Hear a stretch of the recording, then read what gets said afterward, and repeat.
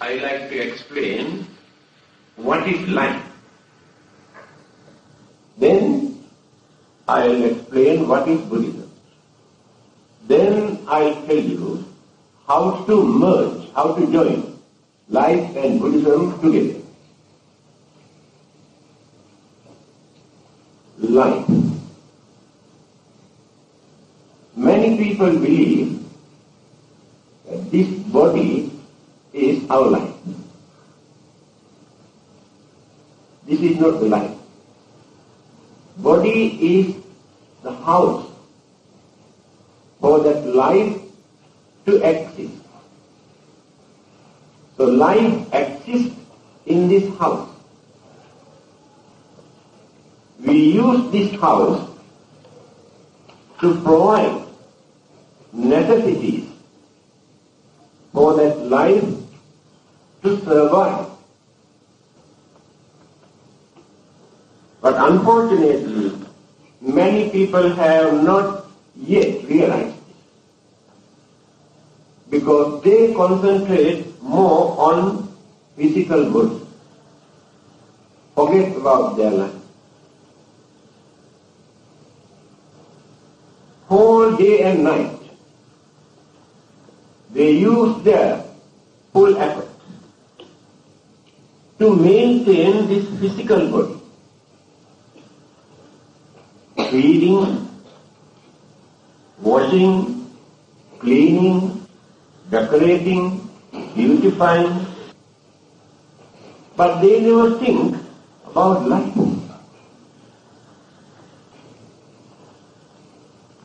But we have to think about life also. As we need cleaning and washing to maintain this physical body, remember, life also needs cleaning and washing and decorating.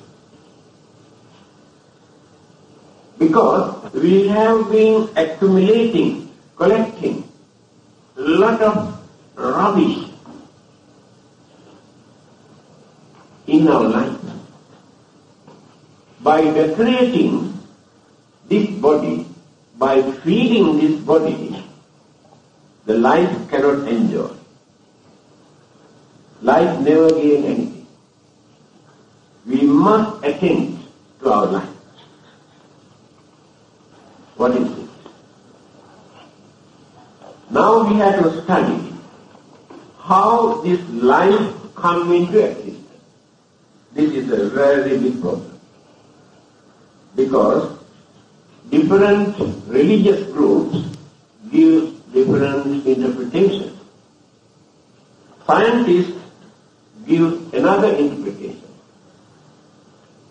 Free thinkers or rationalists give another interpretation. Agnostics, those who don't like religion, give another interpretation. It's a very complicated subject to find out how the life comes into existence. When this question was put to the Buddha, what did he say? He said, you should not waste your valuable life by observing, studying, thinking to find out the beginning of this life. Because there is no beginning. You can spend your whole lifetime to study how the life was originated. You can study a little bit. Now let us take scientific interpretation given by Charles Darwin according to his theory of evolution. To him, life started from amoeba in the water, one cell life. Then went on evolving, developing, and today we stand as human beings.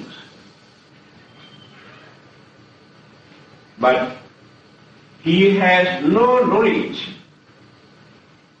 about the mental process, the development of mental process. He knew, he studied, he observed only elemental side. Therefore, elements alone cannot change the life. Mental energy also important. So in the Buddha's teaching, it is mentioned that these two join together. Then the evolution takes place.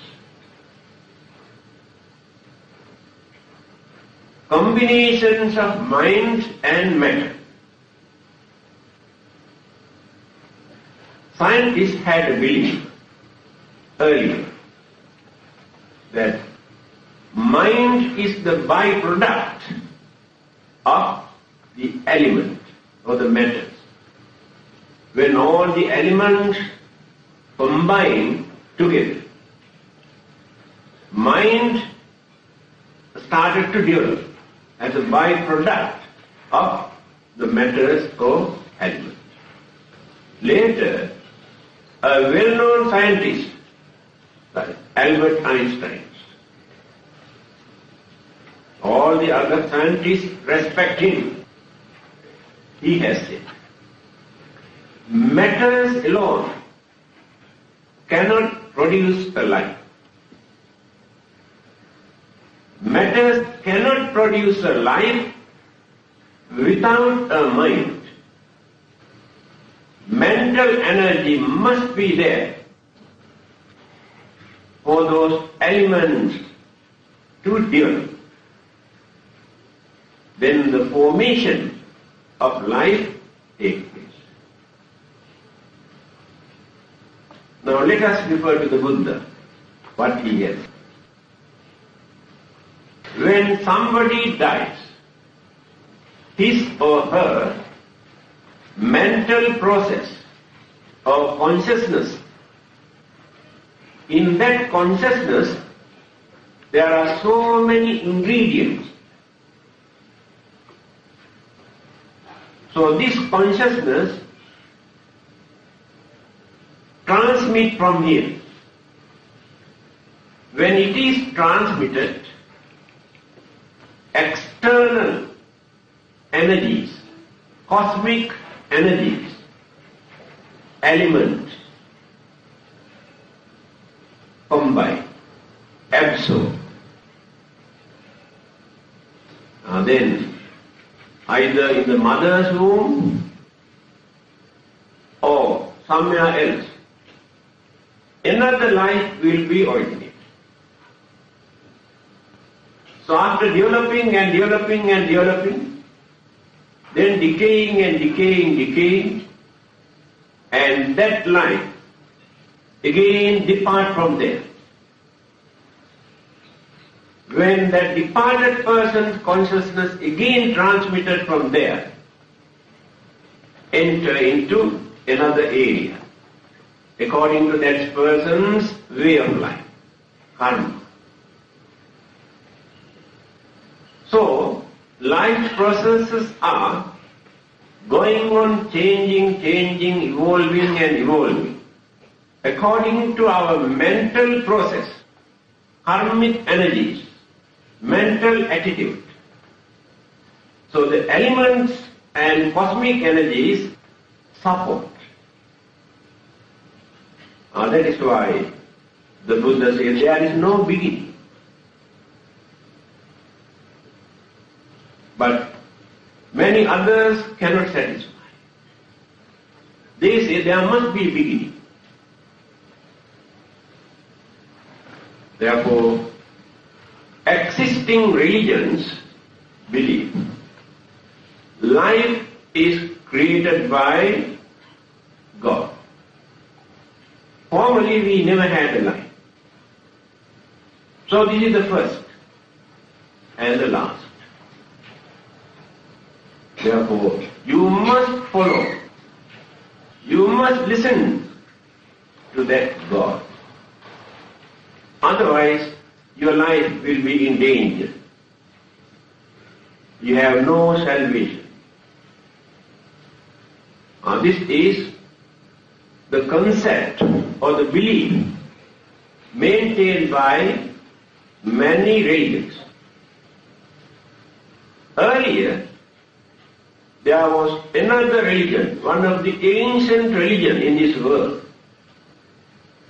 Hinduism. Hinduism says God creates the soul,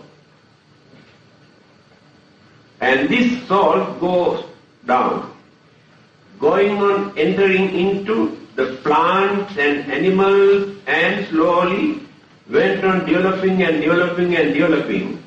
The shape of human beings come into existence later.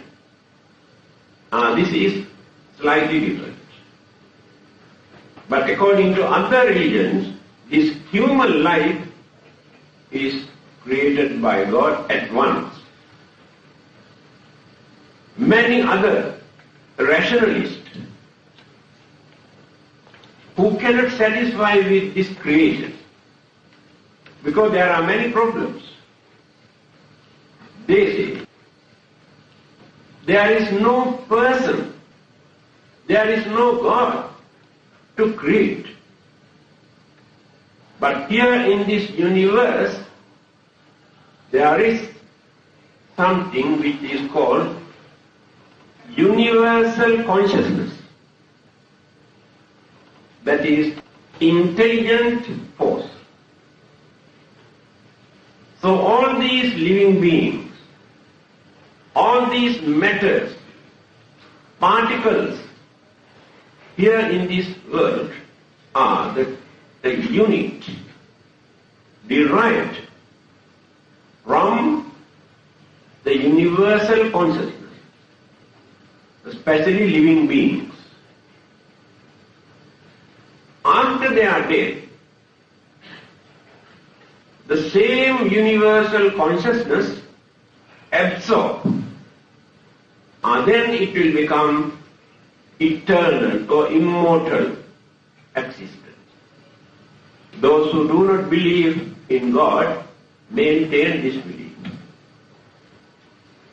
Some others, many scientists who do not believe in God or universal consciousness, says, actually, there is no plan.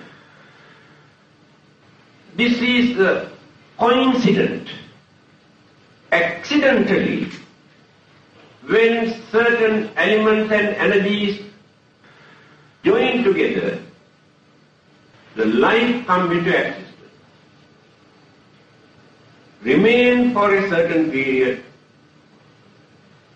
experience pain and pleasure, and again dissolve, disintegrate. After that, there is nothing. And this belief was there even in India during the Buddha's time. It's a well-known saying in Sanskrit language. What those people believe.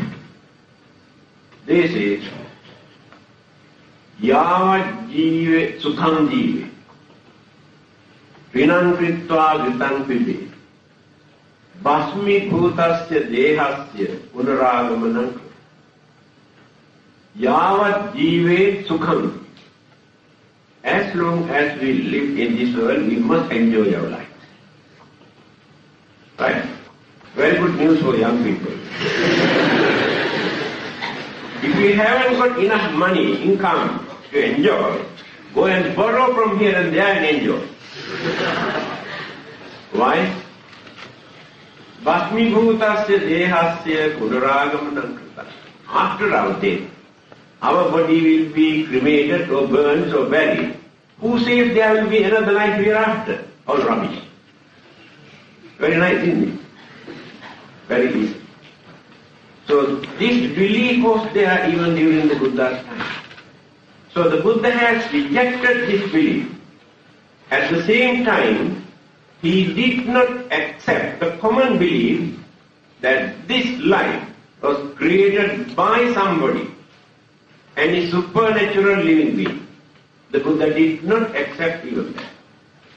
So he had to analyze and explain what is life, what is mind, what is matter, analyze everything. Then, according to him, just now I mentioned, there are numerous, endless, infinite. Universes are infinite, no end. We do not know actually the real nature of this globe where we exist. Our knowledge is very, very poor. And what do we know about universes? Not only one universe. In the Buddha's teaching, it is mentioned, there are thousands of suns, thousands of moons. People laughed at him when he said like this. There were thousands.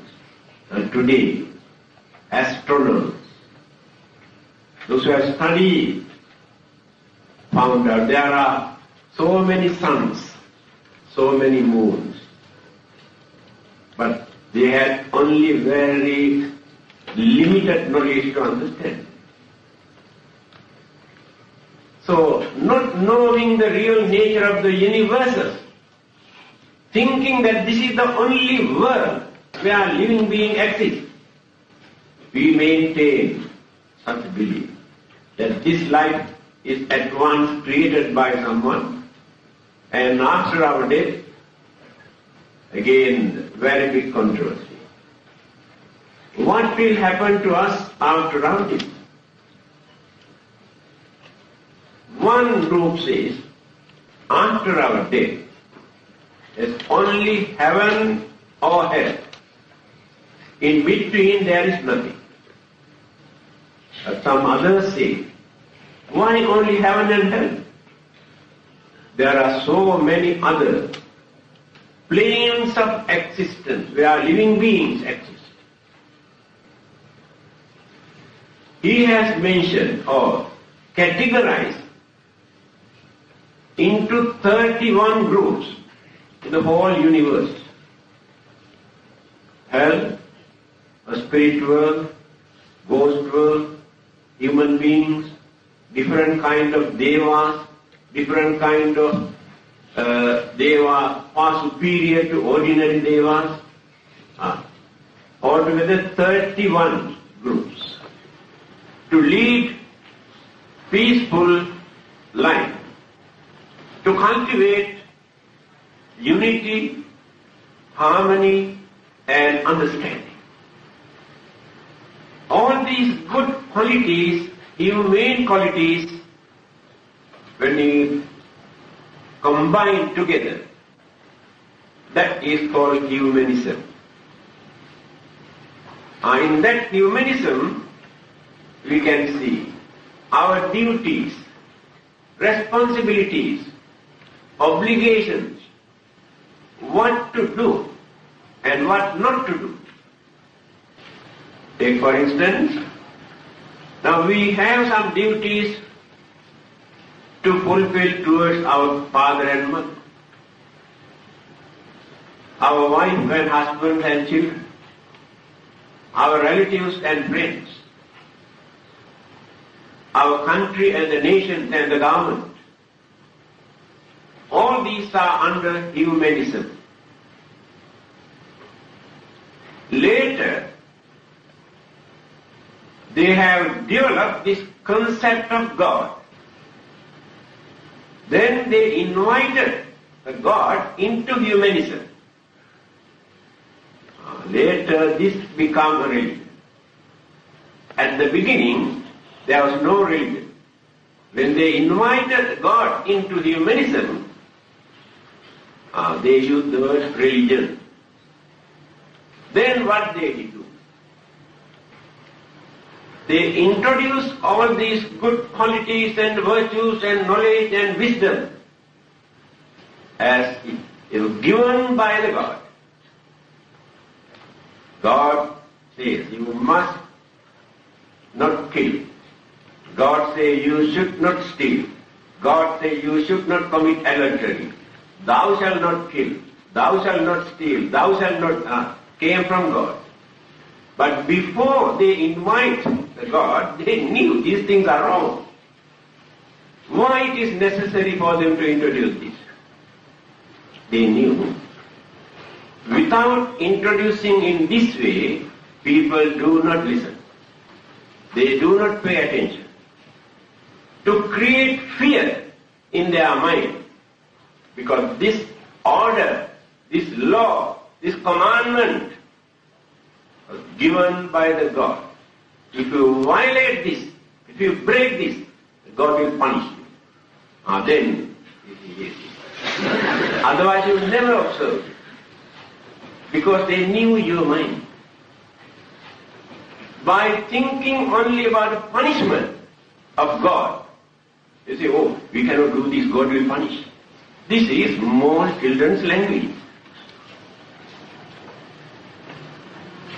Again, when they knew that human beings are very selfish, then they introduced, you must do some service to others.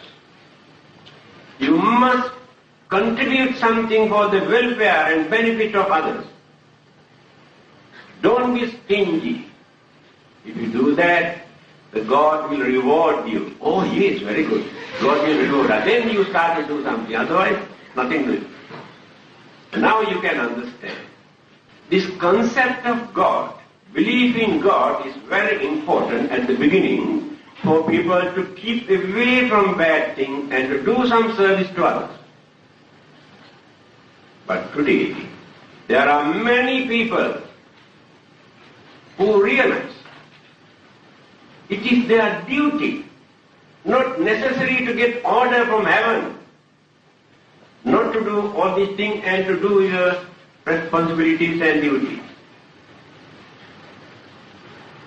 Then come to the Buddha. He did not adopt this technique. He did not want to create fear in your mind, saying if you violate, if you break any of those precepts, Buddhist principles, the Buddha will punish you. The God will punish you. There is no such thing in Buddhism. Again, he has never said, if you do all these good deeds, the Buddha will reward you. Buddha come and take you to heaven, take you to Nirvana. What he did, he tried to make us to understand why should we keep away from bad things. Why should we do certain good deeds? Example, if you cannot understand, take only one. If killing is bad, if you cannot understand why it is bad, then think in this way. When another person comes and tries to kill you, how do you feel? Nice? Then remember, when you try to kill another person or another living being, that living being also gain the same experience. Fear, pain, tension, worries, suffering. This is more than enough for you to understand why it is bad. Not necessary to get any message or order from heaven. The Buddha says things like that. Make you to understand. On the other hand, if you say, I don't want to do this because if I do this, I have to suffer. The God will punish me. You are very selfish. You think only about your punishment. You never consider. You never think of others, how they suffer. You have never given a chance for your mind to think, to do that bad thing. You have to develop cruelty, anger, grudge, enmity. With polluted mind, you do something, either beating or killing or destroying or disturbing. By doing that, I create enormous suffering. Then you develop your understanding, you develop your kindness, sympathy. After that, you have the courage not to do it. Not because of punishment. If there is no punishment in that way, you can do any dirty, any wicked thing in this world. Because you never think of others. Think for a while. How the Buddha tried to enrich our understanding regarding this religious way of life. Then we must try to understand how to make use this valuable human life. When I say this valuable human life, I have been talking, praising, appreciating human life, human values. Yesterday, when I was reading an article written by Bertrand Russell, a Western philosopher, who had no religion, who hates religion, every religion. He says, religions have done more harm than good to mankind, he says. Not me. When you observe very carefully, he is right. It is not religion.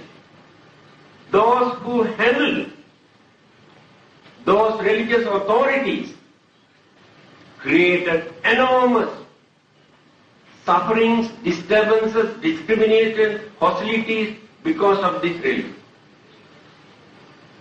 Those cunning people, selfish people who handle religions create all these discriminations, but not religion. Every religion is good. Even Buddhists. In the name of the Buddha, by selling the name of the Buddha, what people are doing? Disgrace the Buddha. So he says, we always praise human beings. In fact, according to my observation, there is no ground whatsoever for me to tell that human life is more valuable or more important than other living beings. I got a shock. Then I also started to think. Then he says, look at those animals and other living beings. They kill, they destroy only very limited number of living beings for their survival, for their living. Otherwise, they don't disturb, allow them to live peacefully. This word, human or manusya, Pali and Sanskrit word, manusya, beautiful word. One who got a mind to think, to understand, to analyze, to reason out, that living being is called manusya. Now here the value of human life is there. But we are abusing this because of our selfishness, because of our craving. That is why the Buddha started from craving. He said, craving is the main cause of all our sufferings and worries and disturbances. When that craving is no more, No more sufferings, no more worries, no more disturbance. Now you can understand what the Buddha said is true.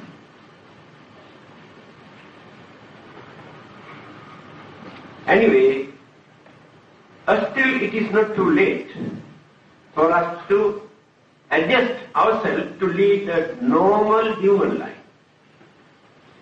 We were born to this world to lead a normal human life.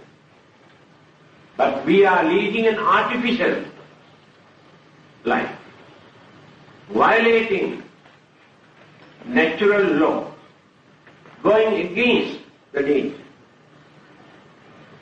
violating basic principles, human qualities, insulting, abusing human intelligence because of the ignorance and greed. Religion is needed here now. Why? Scientific discoveries or technology, academic knowledge, or worldly knowledge cannot train, discipline human mind, become more crazy. Let us take atom, discovered by the scientists. They thought that they can make use of this energy to wonderful thing in this world. They can convert the whole world into a paradise by using atom. What happened? By using man's selfishness and cunningness and craving, he produced atom bomb to destroy the whole world. Not only this world, even the other planets also affected. There is no any other method, any other technique in this world to discipline, to train, to culture human mind.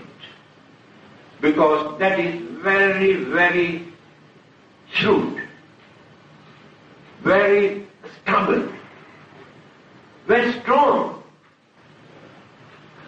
human mind. Religion can train this, but not bluffing. Scientific education has given the knowledge for people to analyze and understand things. Therefore, we cannot use religious dogmas to create fear in the name of religion. What is happening in the West today? Many people have no religion. They don't like religion. They say, we don't like all these dogmas anymore. That's why I told you, we cannot bluff them forever in the name of religion. We have to reveal the truth. By creating fear and temptation, talking about hell and heaven, these are the two weapons they use to introduce religions. Create fear in their mind by illustrating hell. If you don't accept this, if you don't believe this, you go to hell forever. If you follow this, if you listen to this, you can go to heaven and enjoy and play mahjong there forever. This is the way how they try to introduce religion. The Buddha never adopted this attitude. He never frightened you, never threatened you, telling you, I'll send you to hell if you don't follow me. You should not go and worship another teacher, I'll hammer you properly. That is how some other religious people do. The Buddha says, respect every religious teacher in this world. This is the Buddha. What harm is it? He never said, you must come and worship and pray to me. I will take you to heaven and nirvana. Such teaching you cannot find in Buddhism. You might have heard this story very meaningful. One of the disciples, a monk, every day he come and admire the beauty of the Buddha. So one day the Buddha asked, "What are you doing here?" Just like watching television. Of course, no television at that time. Then he said, "Sir, when I look at your face, so serene, your complexion, your features, and serenity and beauty, I really enjoy." Now then, look at what the Buddha said. These are the words uttered by the Buddha. Kinte vakkali imina putikayena dukkandena sarire. What do you gain by watching this dirty, ugly, filthy, impermanent physical Buddha? Referring to his physical body. Because the body is body. Your body and my body and Buddha's body makes no difference. You must go and kiss the Buddha's body. Sometimes very bad smell comes from his body. And he also goes to toilet. We think the Buddha's body is holy and sacred and very nice fragrance come from the body, so we go and worship.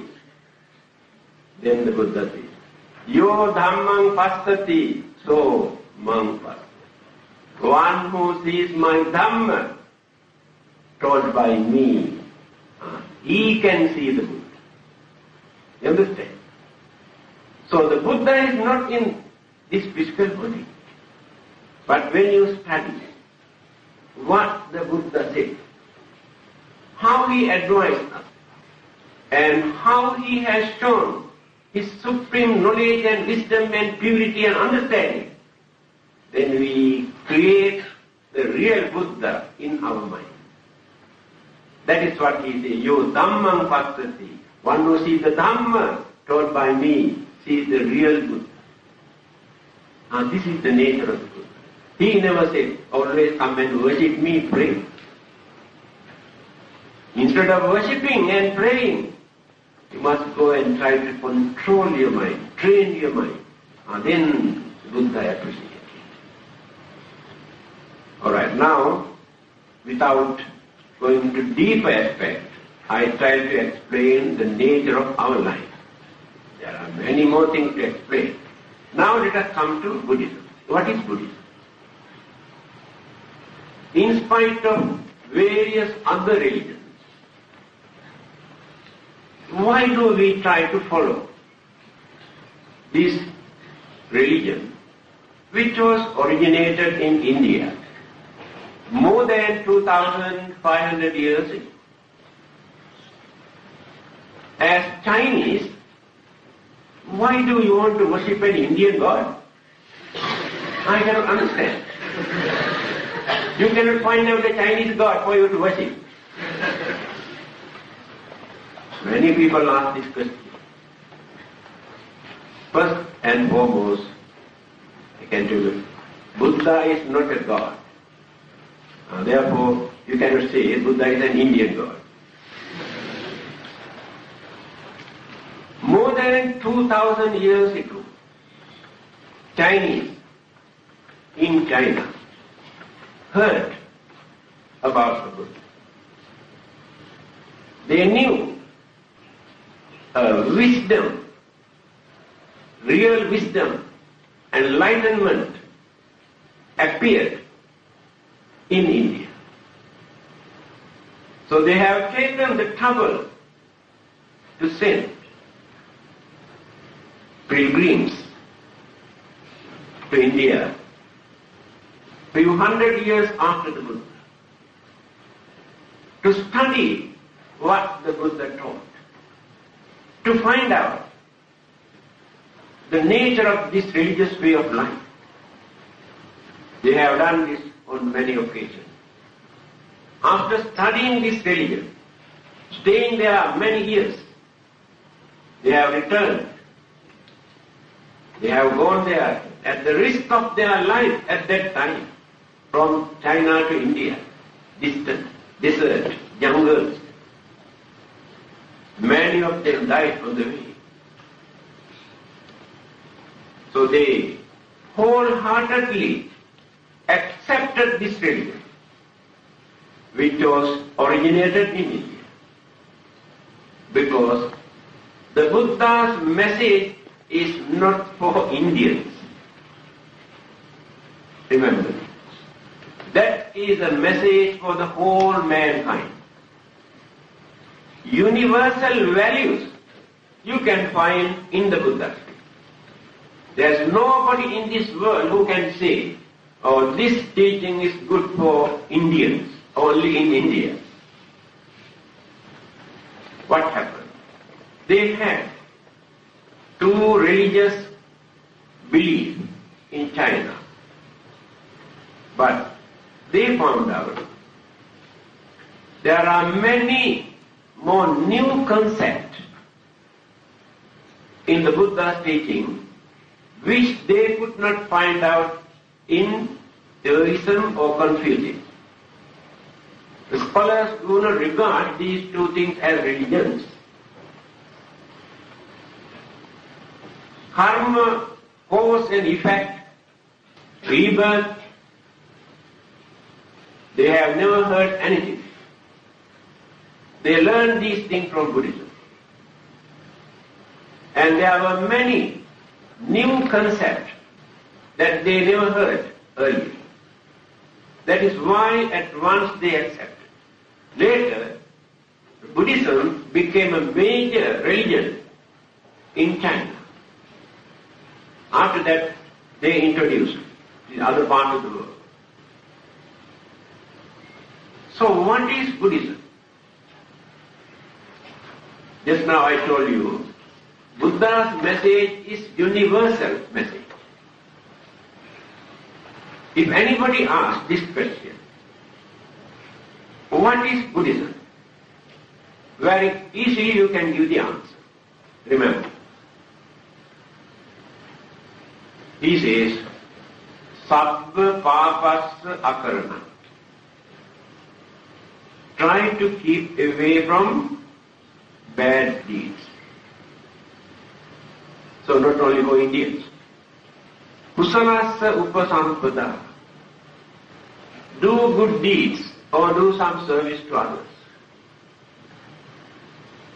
Sajitta Pariyodapana. Try to train and try to purify your own mind. Etam Buddhanusasana. This is the message of every Buddha. That means many Buddhas appeared earlier. From time to time there will be many more. But all those Buddhas give the same message. They have no different doctrine, different message. That is why they are known as Buddha. Now this is the answer. People say it is very difficult to study Buddhism. This is Buddhism. Don't do bad things, do good things, and try to train and purify your mind. That is Buddhism. Is there anything else? Have you heard anything else besides these three things? When we analyze these three items, there will be thousands and thousands of various items related to these three. What are the bad deeds? Are then analyzed. What are the good deeds? Analyzed. What is the mind that we are going to train and purify? How to purify this mind? What is the method? Then you can understand. We need to enlarge these three lines. So here, belief in God, belief in the Buddha, praying and worshipping to anybody, offerings and performing religious rites and rituals are not there. The Buddha was not interested in all those. To him, religion means keep away from bad things, do good things, maintain healthy mind, then religious way of life. Now easy to understand, isn't it? No difference. What are the bad things? To do bad things, we had to create bad thoughts in the mind. There must be either craving or selfishness or anger or jealousy or enmity or misunderstanding. There must be some sort of evil thoughts in the mind. Then we do bad with that polluted mind. Then it will become bad karma. We commit bad karma if we do bad things with polluted mind. Then can arise. To do good things, we have to create good thoughts. There must be kindness, compassion, sympathy, understanding, cooperation, harmony. By cultivating all these good qualities, we do some service to others. Then it will become good karma. This is the nature of bad karma and good karma. Accidentally, that means unintentionally, without creating an idea in our mind that we want to do this. So accidentally, we do certain bad things. They are not under this category, because we have not polluted our mind. Accidentally, we do some service to others also. If we have not created some good thoughts in our mind to do this intentionally, that cannot become good karma. This is the nature of bad karma or bad deeds, good karma and good deeds. That is not enough. You can say you are a good Buddhist because you don't do bad things. That is not enough. If you stop your religious way of life simply by keeping away from bad things, the other side is dark. What is that? What is that? You have to do some service to others. You have to devote your time to release others' suffering, fear, disturbances, worries, sicknesses. There are so many ways for us to do some service to others, to release their suffering. So we have to fulfill both. Keep away from bad things and do good things. Also not enough. You can say you are a very good Buddhist because you don't do bad things and you are doing a lot of good deeds, therefore you are good Buddhist. But there is no guarantee. That is the nature of the mind. Because by controlling your weaknesses, by controlling your anger and greed and jealousy, you try to keep away from bad things, you try to do some good things, but still the roots of the evil thought remains in the mind. Remember, the sediments, you have suppressed them but remain in the mind. Circumstances, temptation or irritation stir the mind.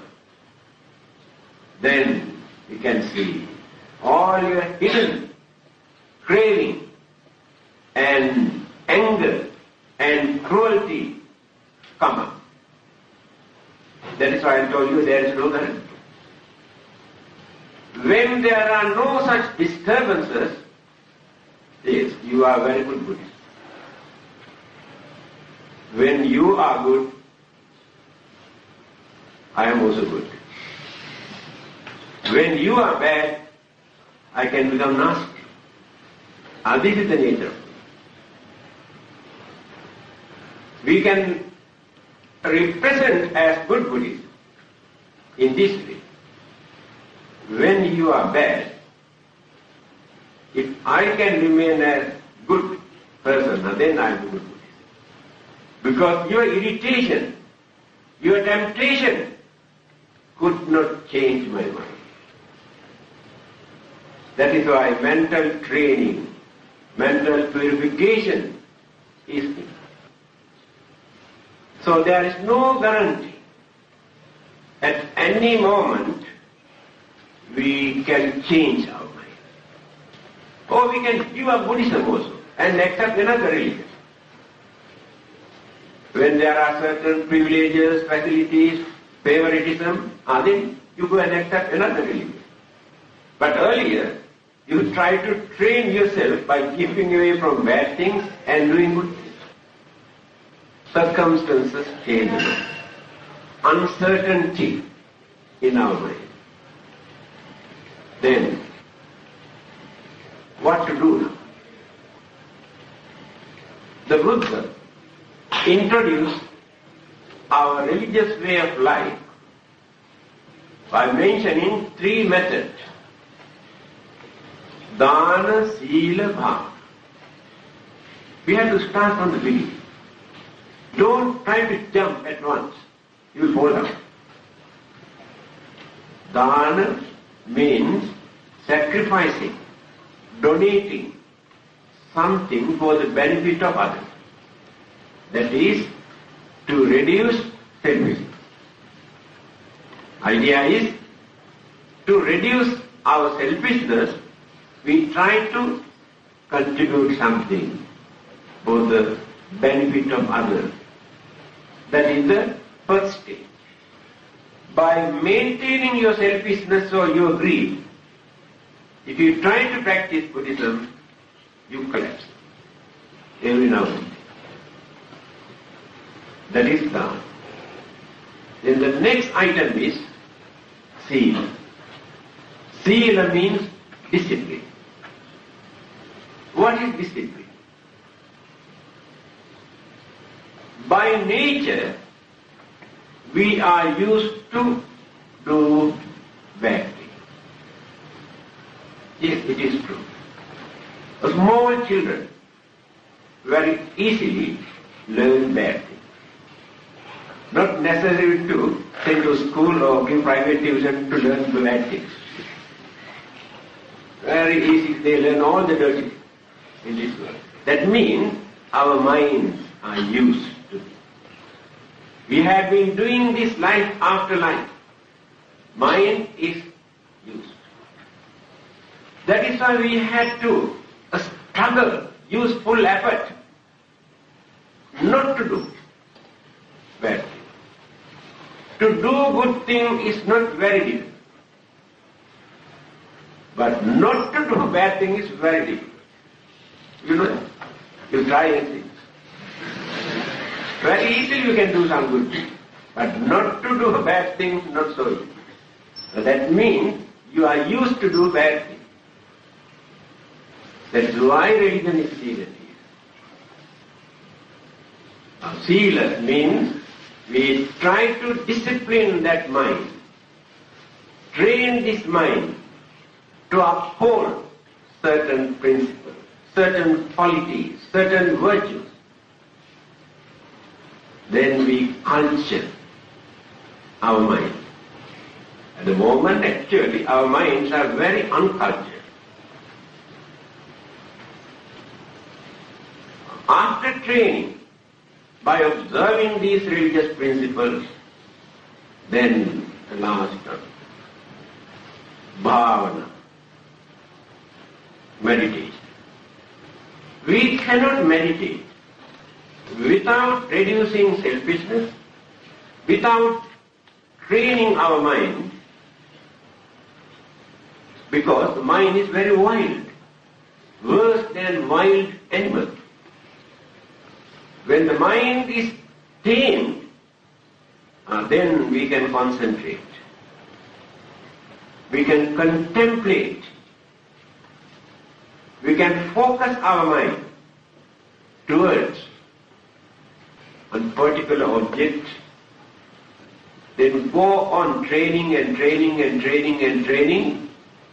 So when we train the mind, what we do actually, all the dirt we have collected life after life, layer upon layer in our mind, we cleanse it. The meditation is to cleanse the mind, reduce the dirt we have accumulated. Go on cleaning and cleaning and reducing and reducing and reducing. Then the evil thoughts that naturally appear in our mind, such as anger or jealousy or grudge and enmity, also go down and down and down and down. This is the technique introduced by the Buddha for us to train the mind. When the mind becomes pure, completely purified, then we gain wisdom. Otherwise we never gain wisdom, enlightenment. Knowledge is not wisdom. You can learn everything under the sun and the moon. You have wonderful knowledge about the world and the universe and languages and science and technology and everything. But still you have no wisdom. You are intellectual fools. That means no wisdom. But your intellect is very high. If you want to become intellectual giant, you have to purify the mind. Then you gain conviction, determination, confidence, understanding. Not necessary to think deeply, because you have removed all the dark clouds from your mind. Now we have to think very deeply to understand something. Mind is not clear. So many obstructions, hindrances